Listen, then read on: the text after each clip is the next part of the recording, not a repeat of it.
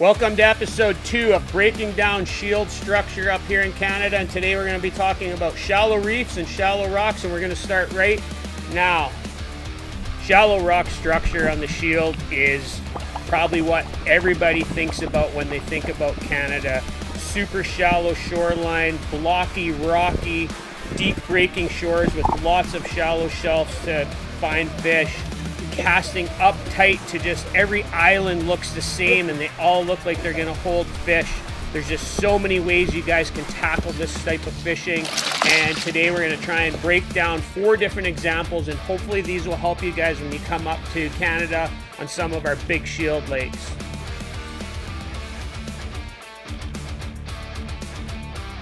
Okay guys, in our first clip here, this is Eagle Lake. And I'm fishing with my buddy Hunter out of Temple Bay Lodge. We had just left camp, and this is like our 3rd or 4th spot. We're fishing the corner of an island complex.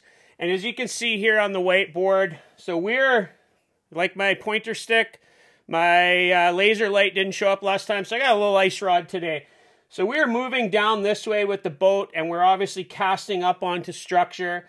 And the channel is about 12 feet deep, but what we're targeting is this 4 to 5, 6 foot edge off of these rocks. And there's some rocks that are out of water, some submerged rocks. And in the clip that we're going to play right after this, you'll watch us kind of come around. I cast up into actually this rock here, and we move a fish. It comes up, takes a swipe, a quick follow, and then rolls off. And then my next cast, I cast actually past this set of rocks that are submerged about 3 feet underwater. And as I pull my bucktail past it, the second fish comes out and it's nose down, and it ends up hitting in the 8 as our boat is just positioned off of here. So the key takeaway here for us is that we are looking for these little nooks and crannies in amongst all these rocks. And because there's not a lot of current in this area, these fish are just sitting in here looking out into the main channel, and because it's a little bit deeper and there's a lot of boat traffic through there, it's going to push the bait fish or push anything to the side. So this is just a really classic Canadian shield shallow structure. And the fish in the video, it hits Dadson blade with no name, and this was the one that it hit. And again, it's just we're casting and we're trying to cover a lot of water, so we're moving pretty quick. And we're just trying to pick these little avenues between rocks all the time. And on this day, it was super successful with us, and we got a 46.5 in the boat. Yeah, he's coming right off the third one.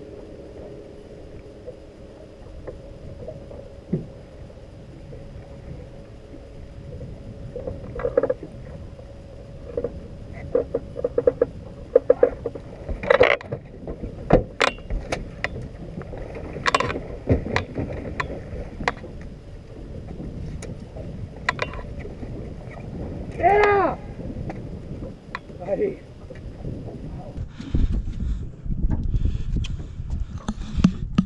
She come in hot, right off of some shallow rocks. Push the head out just a little bit more. Bring the tail out just a little bit. Right there.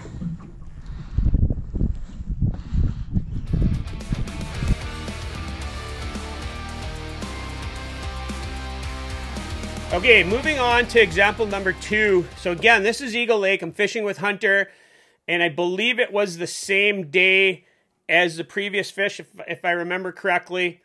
We've moved a little bit further south in the lake. It's the same general area, and what we're looking at here is a slightly different area, but it breaks down the same. It's an island, and it's got shallow structure off of it, just classic Canadian shield shallow structure with submerged rocks off the point, and there's about a 3 foot deep reef out from shore, and there's a small cabbage bed in between. So what we're looking for here, if we don't see fish sitting off of this corner of the island, we're going to look for fish in this transition area between the rock and the weeds and the rock. And as we come around, we got the boat positioned around here. I'm casting out the front actually to this reef. And I had earlier in the week seen a pretty big fish come off of this transition line. Hunter was at the back, and he's casting a little bit more into the weeds, but still trying to hit that transition area. and this fish come at him late. He was able to pick it up in the figure 8. And while it wasn't the bigger fish we seen earlier in the week, it was just key for us that we are able to see fish consistently in this spot. All summer we went back here and we were seeing fish in a bunch of different areas here. So the key takeaway from a spot like this for us is hit your main points, your main targets, but look for those transition areas between rock and weed, weed and rock.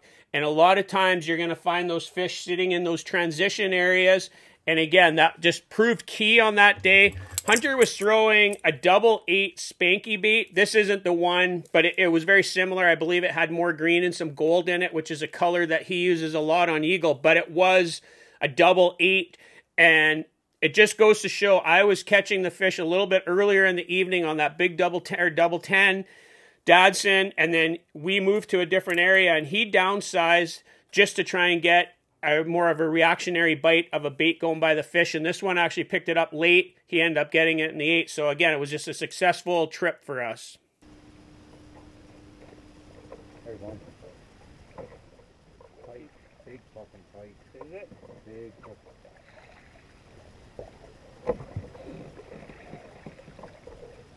Got it. Come on, Pete. Okay.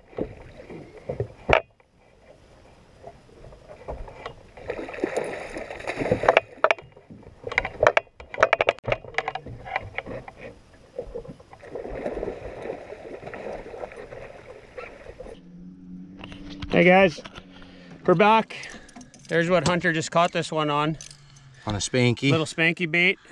And we've been seeing them in the weeds. So we come over to a spot that has weeds and rocks kind of mixed. And I had seen a fish here last weekend. It's actually, there's another big fish here somewhere. We just haven't seen it. This one, it come in pretty hot, rolled off on Hunter, and then come around and smacked him right at the back of the boat. It's not a huge one, but it's a hat trick for us for tonight. So we're pretty happy about that. We'll get him out, have a quick look, and get a quick pick here.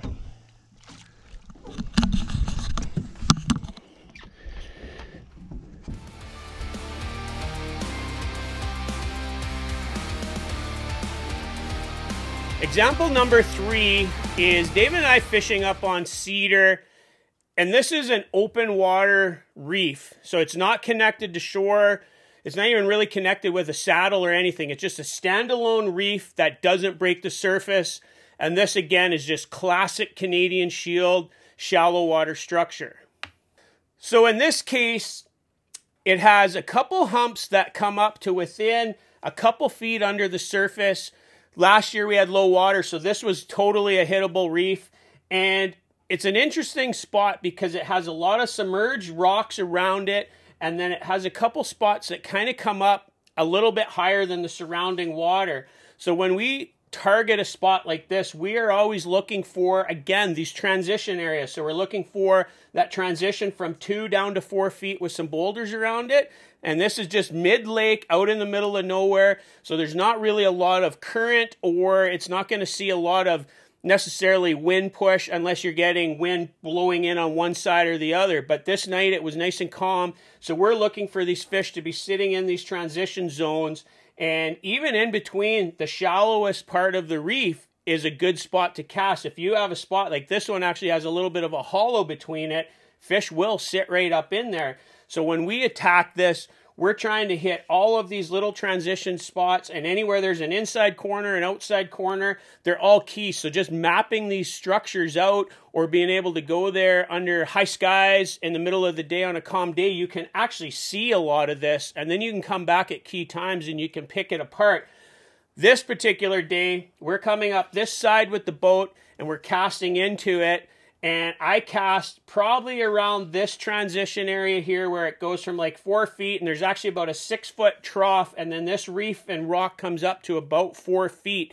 And that fish come hot right off of this area, come in hot, hitting the figure 8. But again, it just is breaking down these transition areas.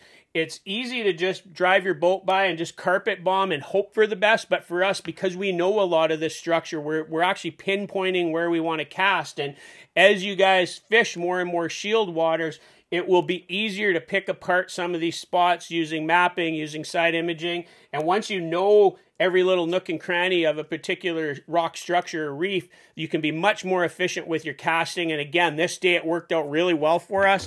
We put a really nice fish in the boat, and just like it says on the video, it's kind of like a broken record. It was on the Dadson blade with no name with the dangle blade.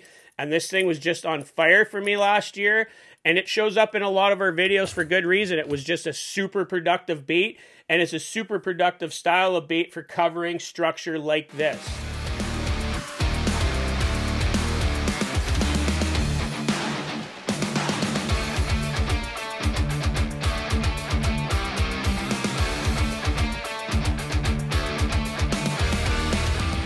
Hey guys, we're back here. We're getting right close to our sunset and our moonset. I just dropped one. Dave's dropped a couple. We've been just a story every day. It's just not going. I just lost one boat side and I just had one hit. Again, the same Dadson. That's been the story of my year so far. Again, we fixed it. It's mangled. We got another nice one. I don't know if it's going to be an upper 40s, but it's a thick, heavy fish front to back. It's pissed off again. That's a thick fish.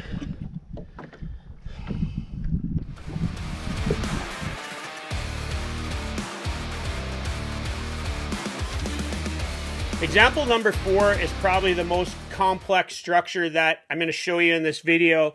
But again, this is just classic, super classic Canadian Shield type of stuff. And here we have 2 chunks of mainland that break down the lake into a neck down, which you'll see a lot in Canada. It could be an island, it could be mainland. They're all very similar. In this case, we have a lot of current because there's an outflow not far from here. But even without an outflow, most of our lakes have some type of current. There's part of a river system of some type. So you're looking for either where the lake narrows down or again between 2 islands. Think of it as a saddle. But in this case, this is part of an overall river system. And it just shallows right up here. We have submerged rocks that are totally hittable. They're probably a foot underwater. The right side, you cannot get between the rock and shore because there's too much submerged rocks. The left side, you can actually get through here on the troller, but there's a lot of submerged rocks. So it's very shallow. It's like 1 to 3 feet around here. This side is super shallow, but we have about a 6-foot trough that runs down the middle.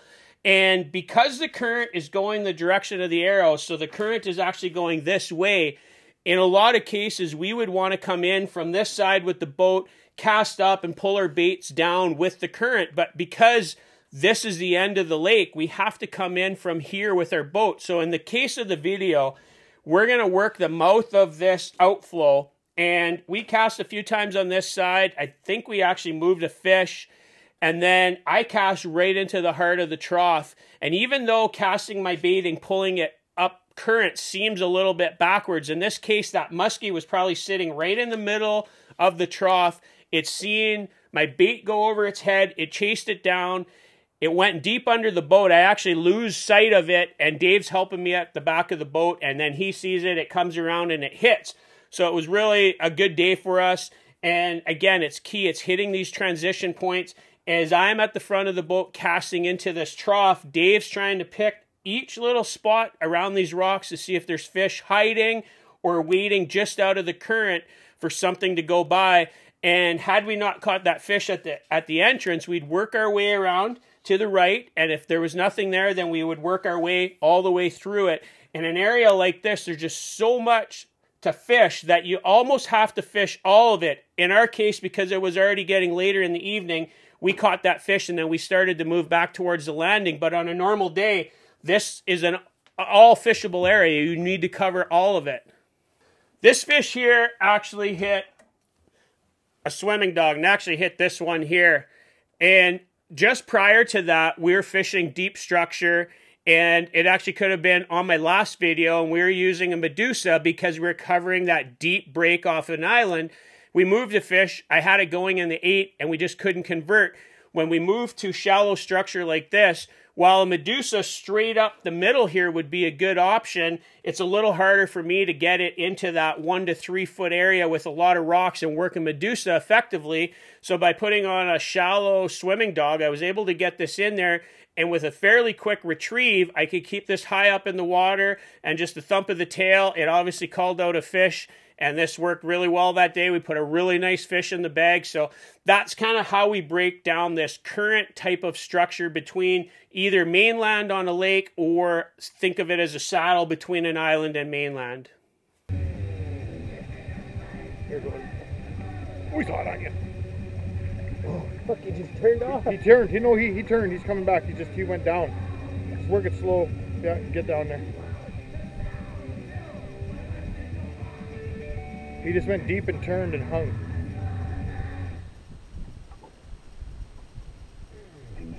He's still on you. Got him. What the fuck? I'll come again.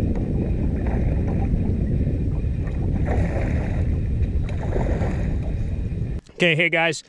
So we're fishing a shallower chunk of narrows here. So I threw on a shallow swimming dog, and this fish come in like ultra hot, rolled off, went deep. I didn't see him, and Dave told me to stick with it because he seen him go under the boat and just hang.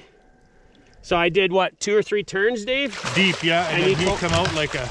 You told me to go deep, so I did. I couldn't see where he went. I went deep, and then I rolled back, and he come out of nowhere, and he meant business. Like Dave said, he pretty much hit second gear coming up, and he hit the swimming dog on the outside of the turn.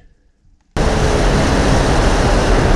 we're going to talk baits on shallow structure like this, if you're new to Shield Lakes, you definitely want to play safe around all these rocks. You don't want to be throwing stuff that's going to go down deep, get hung up. So dive and rise a lot of times is not the answer, even though we will use a lot of it because, again, we know most of the structure. But you're going to want to use stuff that you can quickly explore water but keeps it up in the water column. So, like, obviously, top water, and this is just a fat bastard. This is probably our most successful one. We've caught a lot of fish over the years on this one.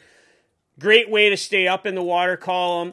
It doesn't really teach you a lot about what's under the water, where some of the other types of lures, if you're going to bang them into the rocks like a twitch bait, or even just using a crankbait and banging rocks, you can kind of get a feel for what the rock is like on that type of structure.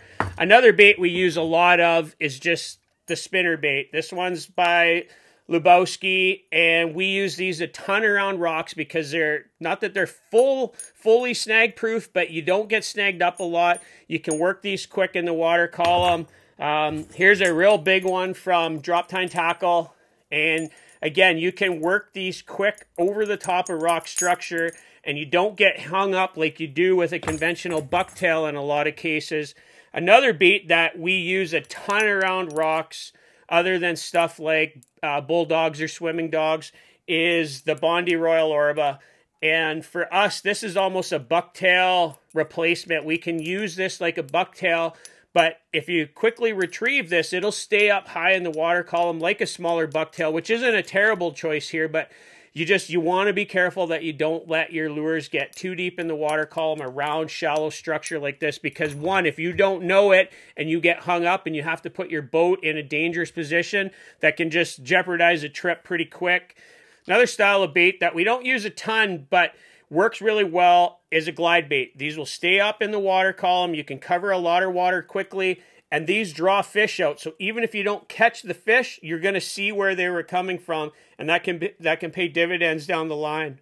The big takeaway about shallow rock and reef structure on Shield Lakes is you just really got to play it safe as you get to learn them. Use your electronics, map it out. If you have like an auto chart, map out the edges of it, put some waypoints so you can stay at least a casting distance back from all the dangerous rocks, and then work your way in to the shallowest areas. You don't want to just go, driving right up on a shallow area and then all of a sudden you end up right on top of it.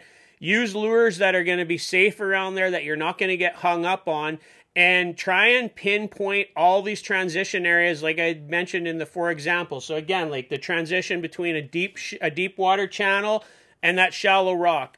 Anywhere you get those transition areas always seem to be key for us. So for some more shallow structure fishing, check out this video right here where you're going to watch us catch a couple more on some shallow rock structure. And until next time, 54 Bus is out of here, and we'll catch you guys out on the water later.